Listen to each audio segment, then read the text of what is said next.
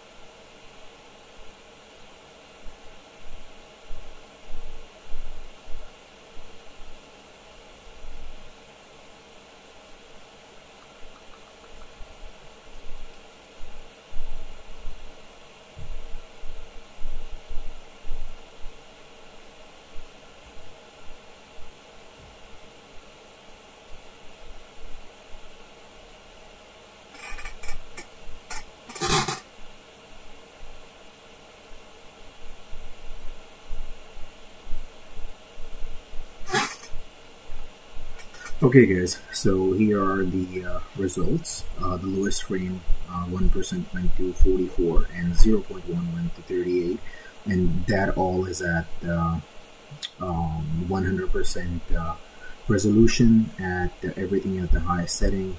Unfortunately, the game does not have ray tracing in it, so but it is what it is.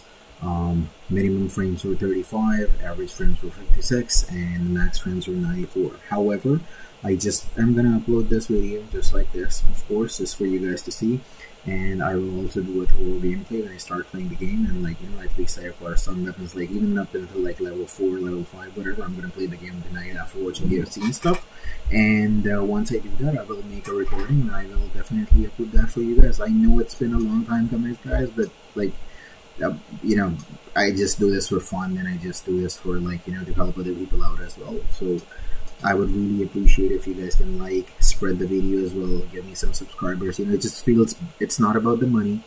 And honestly, like, I'm not even gonna get any money out of this stuff at all. It just feels good when there's more people, watching your content as well, and you're like, oh, okay, I'm helping more people out. So there you go, guys. And my drivers and everything is fully upgraded, and yeah, 56 frames average on the highest quality is not bad.